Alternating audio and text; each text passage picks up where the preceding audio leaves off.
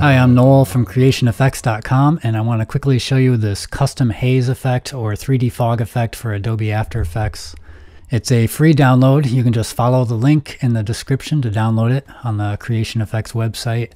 It's an animation preset, so once you install it, you'll be able to access it anytime inside After Effects.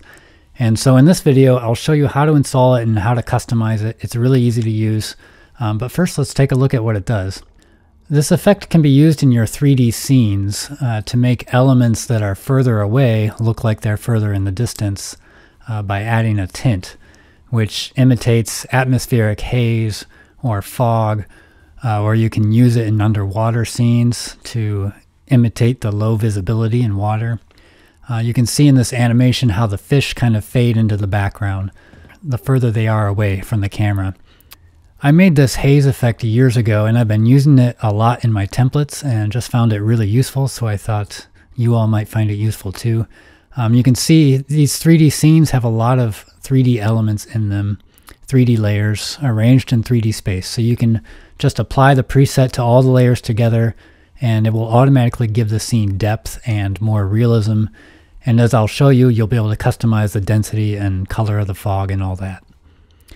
And if you want to make your own landscape animations like these in After Effects, anybody can do it. Just go check out the Landscaper template. I'll leave a link to watch the demo video for Landscaper down below.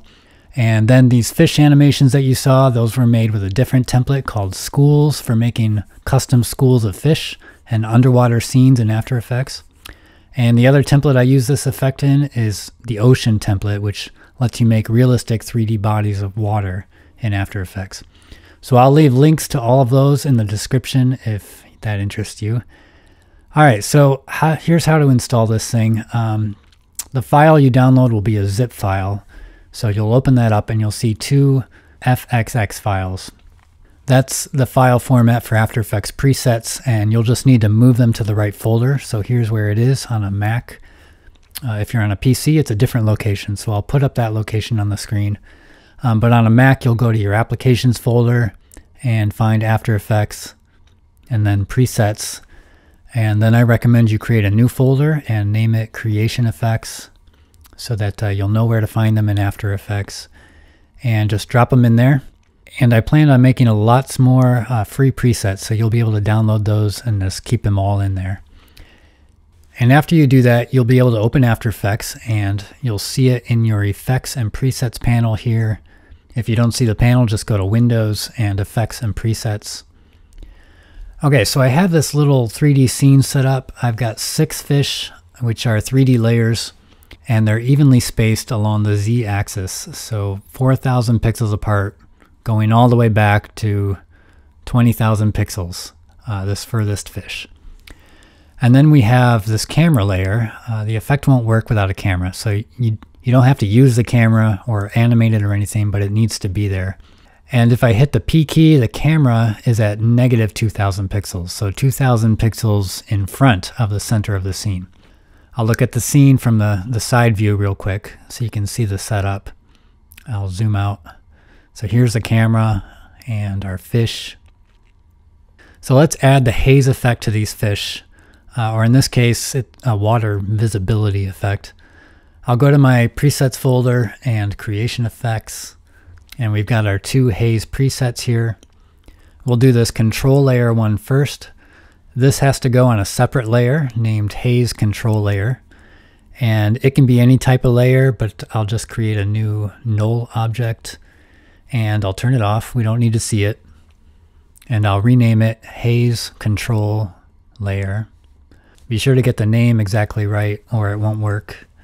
And then I'll add the preset, so I'll select the Haze Control Layer preset and drag it onto my Null Object. And you can see in our Effect Controls panel that added a bunch of customization controls. Now I'll add the haze to the fish, so I'll select them and double click the preset. And you can see that added a tint effect, and you won't need to mess with it at all. So let's just look at our customization controls on the control layer. We've got some basic instructions here for when you use this a year from now and you don't remember what to do. And our first control is the haze color. This is the color the layers are being tinted. Usually if it's an outdoor scene, you'll want to sample the color of your sky down low, somewhere near the horizon. Or in this case, I'll sample the color of the water background. And next we have the visibility. Usually this would be the distance that your furthest layer is from the camera. So if our furthest fish is 20,000 pixels back from the center of the scene, and our camera is negative 2,000, which is 2,000 pixels in front of the center, then I could put a value in here of 22,000. You can always put more in there if you want, like if your layers are moving forward and backward. Next we have the maximum and minimum tint percentage. The maximum is how much a layer will be tinted when it's this far from the camera, so 22,000 pixels away. So if I set this to 100%, our last fish should completely disappear into the background. If I set it to 90%, you can see it's just barely there. And then the minimum tint percentage is how much a layer is tinted when it's right in front of the camera. Then we have density distribution, and when this is 50%, tint is distributed evenly according to its distance from the camera. But if you wanted more haze in the front of your scene, for example, nearer to the camera, you can just lower this. And then effect strength, that's just the opacity for the tint effects. You'll probably keep that at 100, but this is an easy way to turn down the effect or turn it off completely. Just set it to 0. And that's all there is to it. I hope you like the effect and can put it to good use. There are a lot more free presets and templates on the way, so subscribe and be on the lookout for those. And if you use After Effects, I think you'll want to check out the other stuff at CreateRestart.com. There's a lot of creative and really cool looking effects there that you can customize and put in your videos.